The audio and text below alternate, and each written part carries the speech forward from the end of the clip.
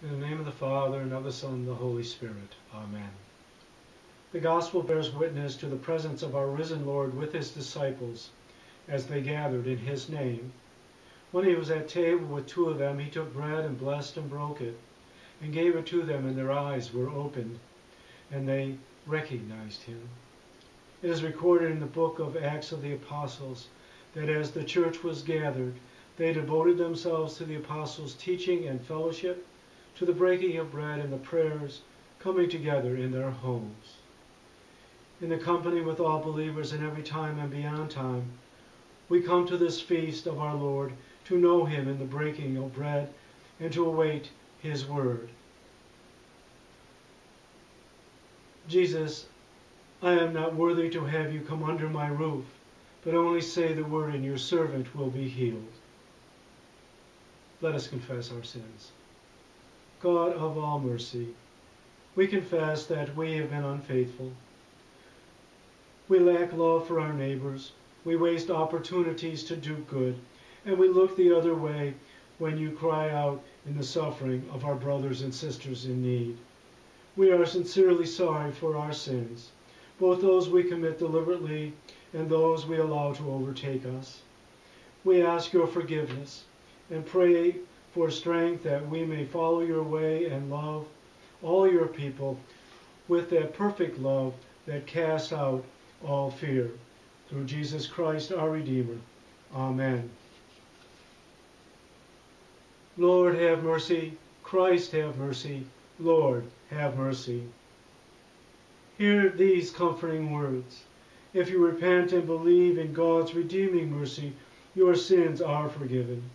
Trust in God's promises and begin anew your life with God and all people in the name of Jesus Christ. Amen. The peace of God be with you. Lift up your hearts. We lift them to the Lord. Let us give thanks to the Lord God. It is good that we do. Holy God, we praise and bless you for creation and the gift of life, and for your abiding love which brings us close to you, the source of all blessing. We thank you for revealing your will for us in the giving of the law and in the preaching of the prophets. We thank you especially that in the fullness of time you sent Jesus, born of Mary, to live in our midst, to share our suffering, and to accept the pain of death at the hands of those whom Jesus loved. We rejoice in that perfect victory over the grave. You raised him to become sovereign in your realm. We celebrate the coming of the Holy Spirit to gather your church, by which your work may be done in the world, and through which we share the gift of eternal life. With the faithful in every place and time, we praise with joy your holy name. Holy, holy, holy, God of love and majesty, the whole universe speaks of your glory, O God, most high. We remember that on the night of betrayal and desertion, Jesus took bread, broke the bread, and gave it to the disciples, saying, "This is my body, which is broken for you. Do this in remembrance of me." And in the same manner, Jesus also took the cup after supper, saying, "This cup is the new covenant in my blood. Do this as often as you drink it in remembrance of me." Consecrate, therefore, by your Holy Spirit, these gifts of bread and wine. Bless us as we receive them at this table, where we may offer you our faith and praise, where we may be united with Christ and with one another, and we may continue to be faithful in all things.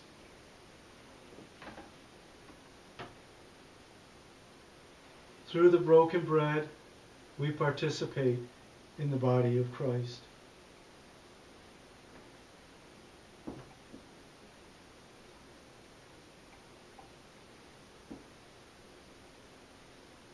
Through the cup of blessing, we participate in the new life that Christ gives. Our Father, who art in heaven, hallowed be thy name. Thy kingdom come, thy will be done, on earth as it is in heaven. Give us this day our daily bread, and forgive us our debts as we forgive our debtors. And lead us not into temptation, but deliver us from evil. For thine is the kingdom, and the power, and the glory, forever. Amen.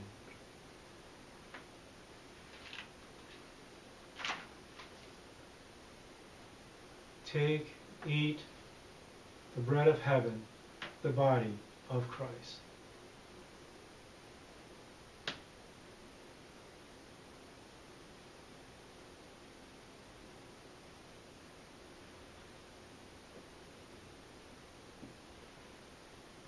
Take, drink the cup of blessing, the blood of Christ.